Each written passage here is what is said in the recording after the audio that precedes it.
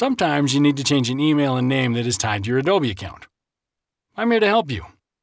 I will cover changing an email, a name, and also go over how you can change an email and name associated with a federated ID or enterprise ID. Let's start with changing an email. First, log into your account. If you need, here's the URL on your screen. Okay, now that we are logged in, click on Account and Security. Then select Account. Scroll down to the Account Information and Access section. Select Change next to the primary email. Here is where we can change the email. Once this is done, confirm the new primary email. Perfect. Adobe will send an email confirming the change. If you need to change a name associated with an account, go to the Account Profile and navigate to the Account Information and Access section. Select Change next to the account name. In the dialog box, we can enter the first and last name. Once we are done, we can click Save. If you need to do this process of changing names in emails for a federated ID or enterprise ID, here is how you do it.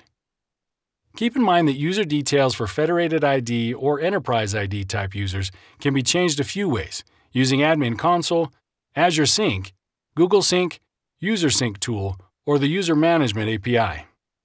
The changes take effect immediately. But in this case, the user will not be notified. This means if you change the email address for a user, inform the user to use the new email address to log in to the Adobe Enterprise account. For federated ID type users, changes in email address affect the user login only if email addresses have been used as the identifier in the SAML handoff between Adobe and the identity provider of the organization. If your organization uses email addresses in the handoff, the change must be done simultaneously on both sides, or users will be unable to log in to their enterprise accounts. To change the user details, we log into the Admin Console. Then go to the user's page and find the user. Click on the name of the user. Then click on the ellipsis next to User Details and select Edit User Details.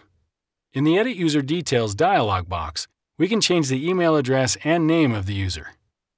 Everything looks good, and we can click Save. Thanks for watching and following along with me. Adobe Acrobat Sign is incredibly robust. To learn more about how you can streamline your document workflows or unlocking features, take a look at the links and information on this page.